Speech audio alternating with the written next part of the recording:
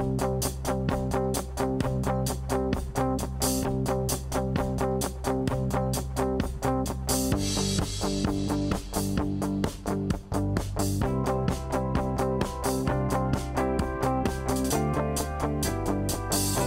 we launched hybrid classes September 7th, or August 7th, and September 13th. I would say in the 5 weeks since we launched it, I think I learned more about education in those 5 weeks than I have in the past 18 months, or past 30 years of my entire life.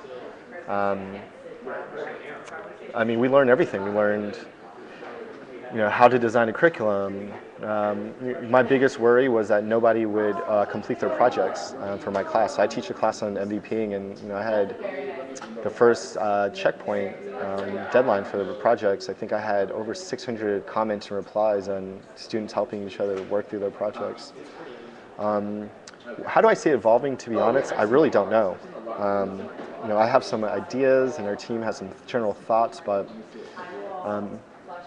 this sounds like a generic answer, but we spend every day talking to users.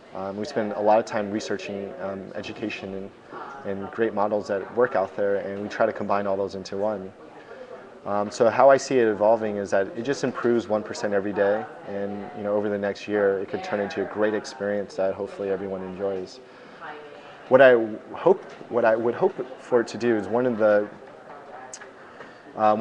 there's like two memories I really enjoyed over the past year. One was I went to an in-person class in Austin, and the classes had parents and little kids. So there's like 6 and 7-year-old kids learning how to make robots with these like little Arduino parts from Littlebits, which is a company. And I thought that was probably one of the most fulfilling moments I've ever had working at Skillshare, just to see that kids were learning with their parents.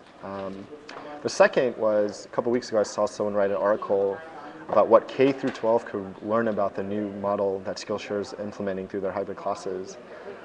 For me, that was one of the most satisfying articles I've ever read, because where I see it evolving is hopefully someday some teachers will take what we do and apply it to their traditional curriculums, and I think that would be tremendously awesome.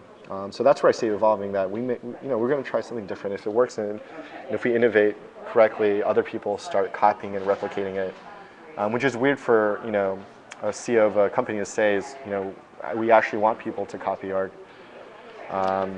format, and hopefully it helps people learn in a better way.